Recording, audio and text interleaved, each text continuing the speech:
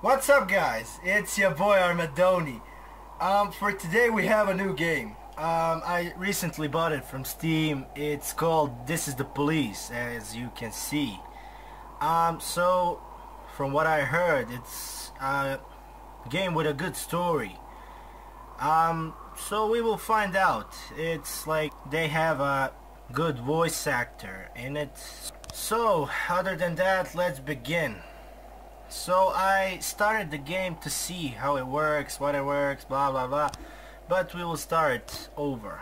Yeah, blah blah blah. So let's see what we got here. Day 1, July, Monday, 15. Yeah. Go to work. Oh my god, this is jalopy all over. Hey, it started. Great. It's pitch black. When I was a kid, my father sometimes told me at bedtime that if I closed my eyes and didn't open them for a long time, all the demons would blow away. Yesterday I turned 60, but I still take his advice. Not because I'm sentimental or want to keep the memory of my father alive. I just can't think of a better solution.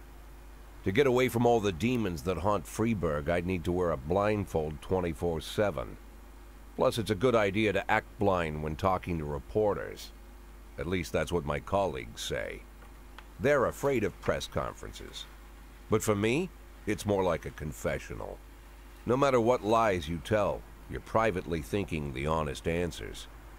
It helps me remember who I am. The fact that I'll be reading all about it in the papers tomorrow is a small price to pay. Call it penance for the preacher.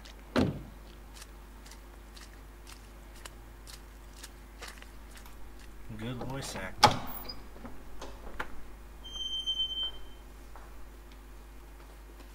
This is the first time I'm afraid of those answers my mind has given me. Not because I'm mad I'm losing my job. Though it's true, I'm mad as hell.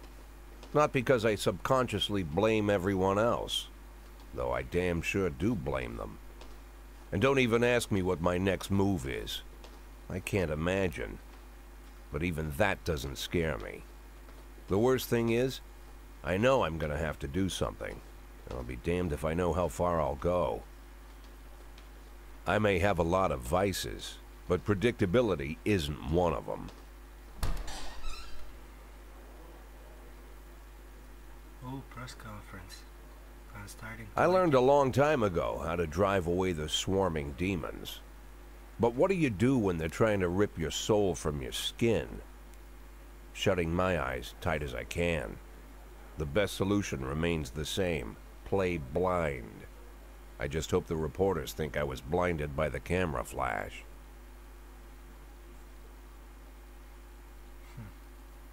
Good idea. Good morning. Yeah, sure. You stupid.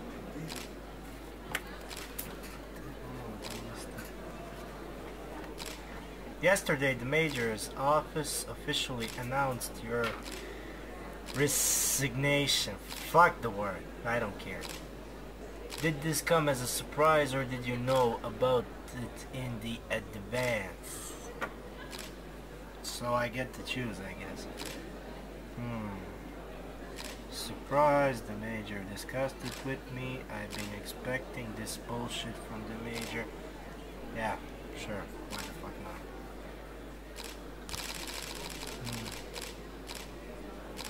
Major Rogers is dishonorable, corrupt politician, and he's been waiting for an opportunity to get rid of me.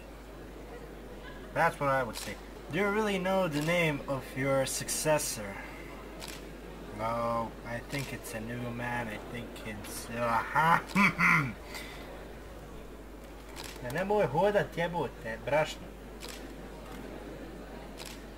I think it's department veteran, of course. Who cares? Ah, fuck it, it's a new man.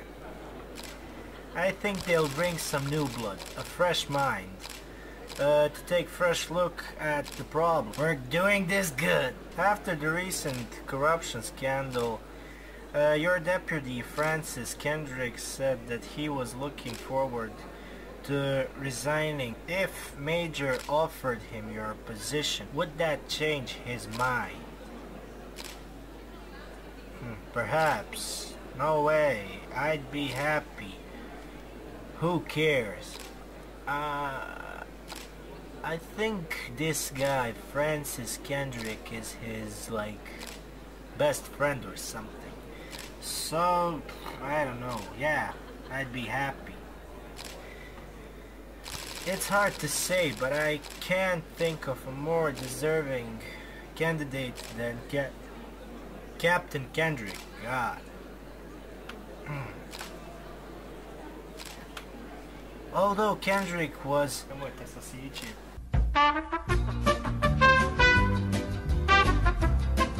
Many still believe that the police are cooperating with the mafia. Do you have anything to say about this? Bullshit, I don't know. If it helps the police, no comment. So, if it was me, I would say if it helps the police, but I'll say bullshit because I can. Excuse me, but that's a pile of horseshit. I didn't say horseshit, I said bullshit. Okay, anyway. The mafia and the police working together, maybe they're in cahoots with aliens. The mafia are a bunch of low-life criminals. How about someone ask a real question? Yeah, man, say it. Do you think your personal relationship with the Major could be a reason behind your retirement? Definitely not. Possibly, I don't know. It's often difficult to say what guides policy decisions. Thank you. No, thank you. How's the back today, Mr. Boyd? Same as usual. How did the press conference go? You can read about it in the newspapers tomorrow. Don't let anyone in. Even Mr. Kendrick? Especially Mr. Kendrick.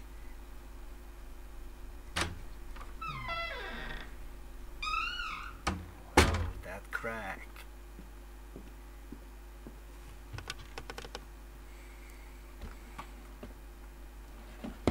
Ooh, pills. Probably painkillers. Oh yeah, great. Take medicine and then smoke a cigar. Yeah, really smart. As soon as I heard the door creak, I knew what face I'd see. When I tell Emma not to let anyone in, there's only one man it could be. Rude, arrogant, no warning. That's Mayor Rogers in a nutshell. White summer shoes, shit. white socks, white shorts, white polo shirt, and the white smile of a hungry shark. Mayor Rogers enters every room like he owns the place. Even the floorboards under his feet sound like they're creaking an apology. He never shied away from the odd corruption scheme. It's like the devil walks behind him. In the movies, the villains controlling the city play golf with the judges. Rogers plays tennis with them instead. That's about the only difference.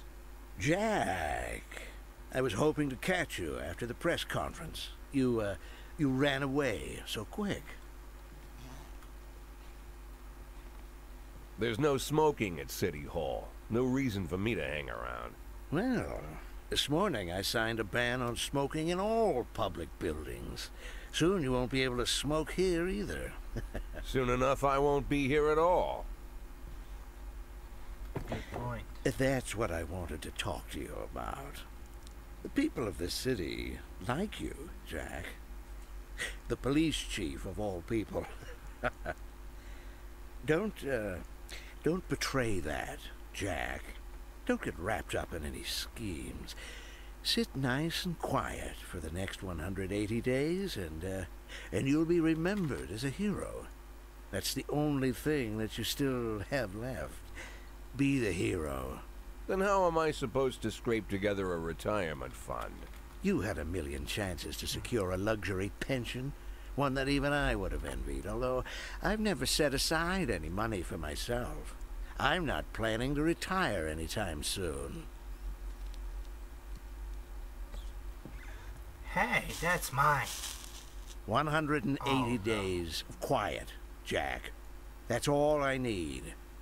I don't have any problems with you, and you won't have any problems with me. Yeah, I have a new assistant, Troy Starr. If you have something to tell me, call him. But try not to bother him. He's a busy man. I'll do my best. Yeah. And quit smoking up the office. One of my friends will be using it soon. You're not the boss of me. Oh. I'm sorry, babe. Only the mayor has this number. Mr. Mayor? Yeah, is this Troy Starr? Yes? Go fuck yourself, Troy Starr. I don't think he needs that. Checkpoint day 2, July 16.